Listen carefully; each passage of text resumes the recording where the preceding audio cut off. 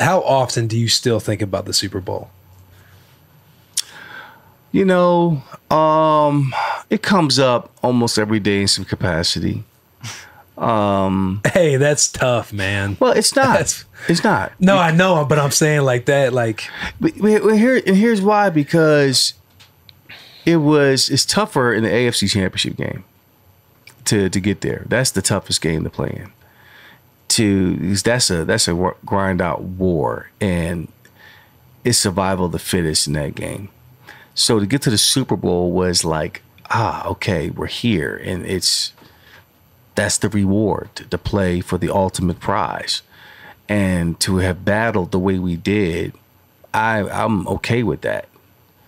I'm okay with that. It let me know, like, at that moment when Kevin Dyson stretched out his arm, didn't cross the goal line, and the confetti's flying everywhere. It was like, damn, we just experienced this. We didn't win. It hurts like hell, but it sparked something in us that we knew we had something special for a certain window of time.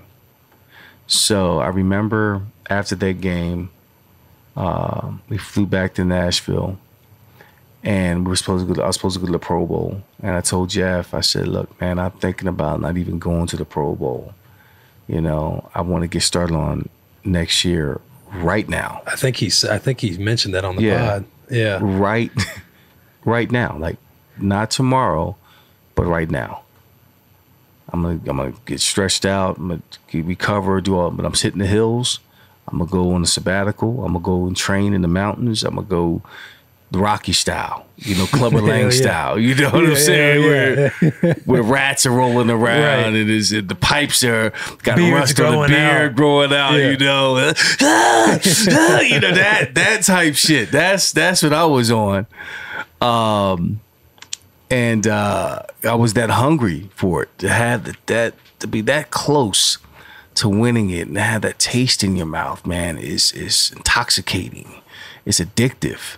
And I wanted that, and I felt like that stage I felt comfortable being on. I enjoyed that's where I belonged, on a stage like that consistently.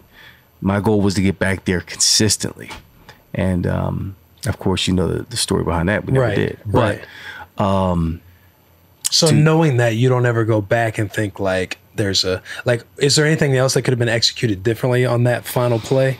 Oh yeah, I think that. Is there a different play you wish would have been called? Is there a different moment in that game that, I mean, you know all those things. You sit back as a player. The right call was made. I mean, we're at the 2-yard line. Here we go.